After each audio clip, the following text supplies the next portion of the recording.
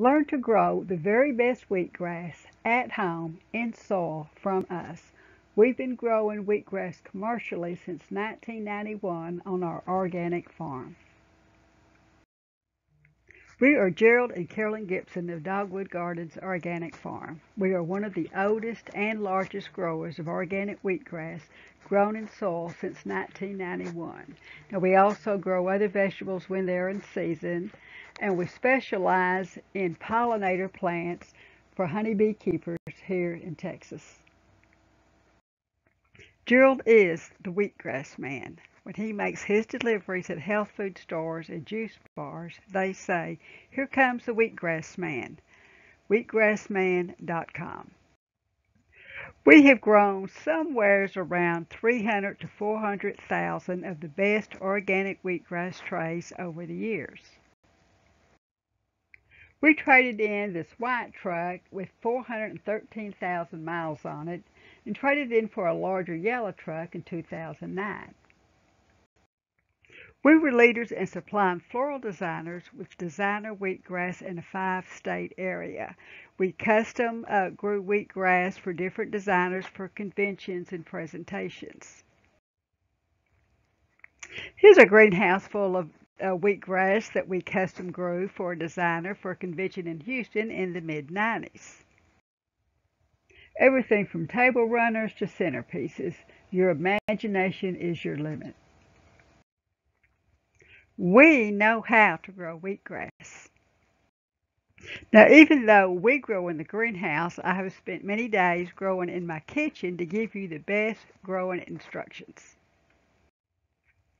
Wheat seed is called wheat berries. This is the same wheat berries that you can buy in health food stores to grind up and make flour.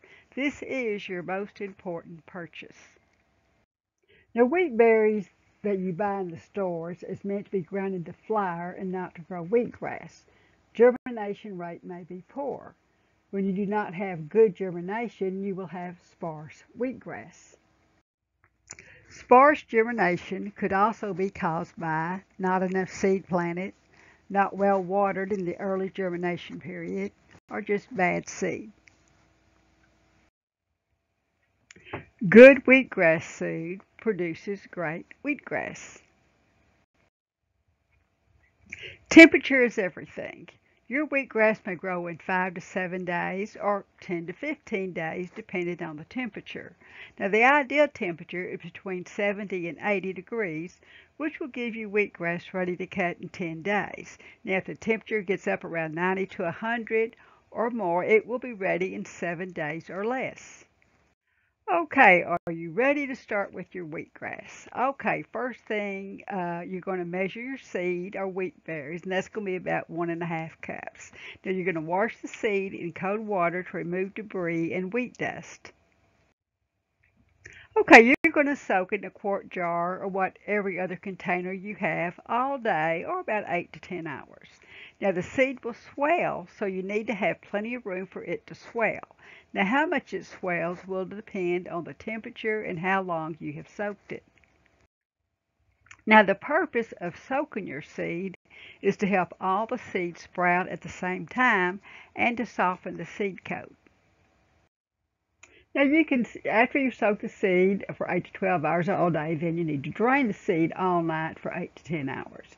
You can attach a cheesecloth to your mason jar or use the sprouting lids. Now I prefer to just put my seed in the colander and to really rinse it really well. Now if I'm using the colander method, I will cover it with a paper towel and then moisten that paper towel to retain the moisture. Now, metabolic waste had developed during the sprouting process. Rinsing removes this waste, and you want to rinse it until the water runs clear. Now, you could actually go ahead and plant it, but you drain the seed all night, helps the seed to spread better. Wet seed is almost impossible to spread on top of soil because it all clumps together, whereas if your seed is slightly damp, it will spread much easier. Okay, day 2, you're ready to start planting the seed. Now you want to spread your soil in the tray, about 2 quarts of soil, about 2 inches deep. We use the nursery trays with hose. The purpose of water is not just to keep the seed and soil wet. As water goes through the seed and the soil, out through the hose, it is drawing oxygen into the soil. Now you want to kind of spray the soil as you go. Dry soil is almost impossible to get wet all the way through. Now you can go to your kitchen sink and use the spray head there if you're not worried about dirt in your sink. If you have the option of wetting the soil outside, you can spray it using the mist setting to avoid moving the soil around. Now you want to poke a hole in the tray of soil, and it might surprise you, you might find a dry spot. You do not want those tender roots hitting dry soil. Now you want to spread the sprouted seed, and you'll notice the little white tips are already starting on the seed. And you want to go ahead and just kind of spread out any little bare spots you happen to come along and even it out. Now you want to spray it with a spray bottle until all the seed is completely soaked. Or if you're able to take it outside, use the misting setting on your outside sprayer. Now the first 3 or 4 days you need to spray it at least 2 or 3 times a day to keep the seed wet at all times. Seed needs to be kept at least between 60 and 70 degrees to sprout. Now they will eventually sprout at a lower temperature, but it will take much longer. Now day 2, you may think there's not much going on. Now by day 3, you're going to see the little roots and sprouts are forming. And day 4, you can see, you'll just be surprised how much progress it has made. So you will notice your wheatgrass roots will start going into the soil. Now at this time you may need to start watering with a sprayer in your kitchen sink. Your spray bottle will not be effective getting water all the way through to the soil. Now you can use a water can, but that's harder. And it's not just that you want to get the water all the way through to the soil, because if you're spraying, you're just getting the grass part wet, and which can lead to mold. Now day 5, you are going to really need to water till the water runs out of the bottom of the tray.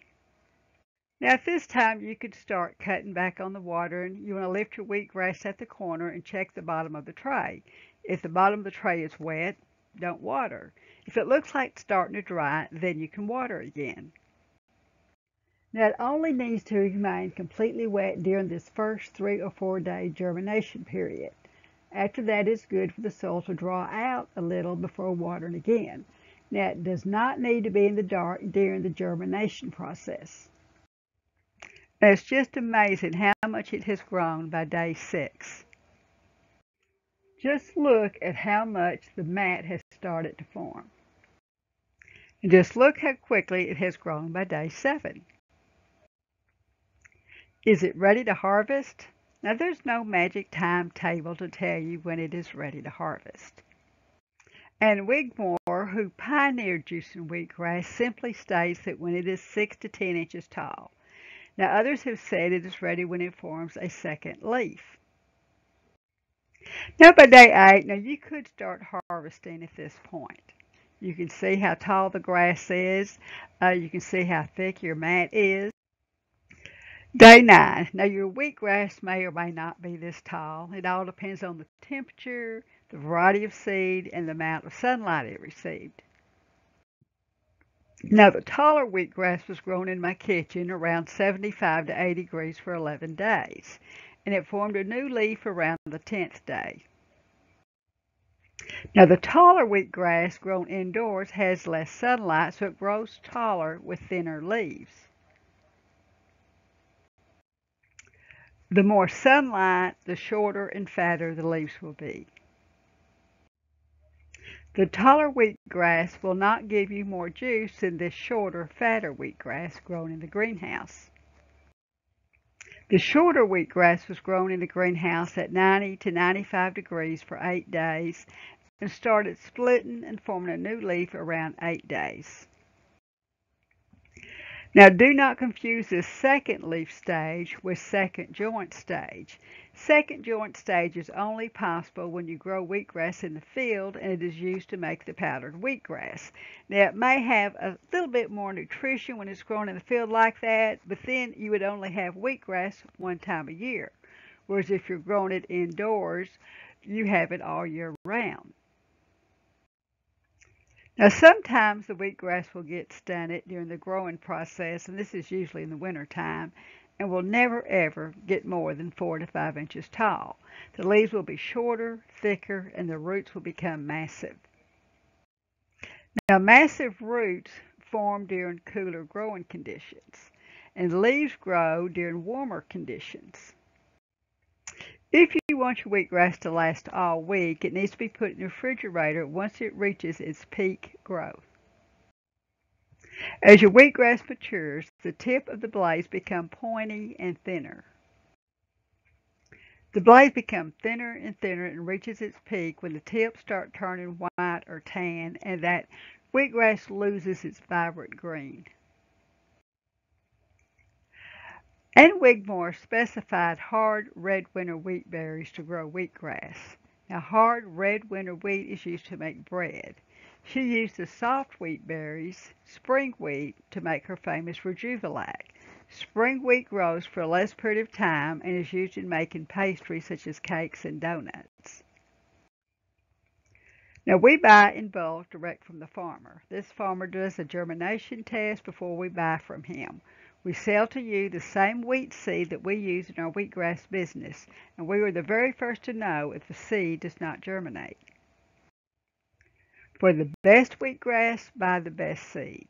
Go to wheatgrassman.com. We've got wheatgrass seed. We've got a lot more information about wheatgrass. We've got its benefits. We have the free growing directions. So go to wheatgrassman.com. But don't be fooled by copycats like thewheatgrassman.com. We are wheatgrassman.com. No, the. Go to wheatgrassman.com for wheat seed that is grown for wheatgrass. And please subscribe and like our channel.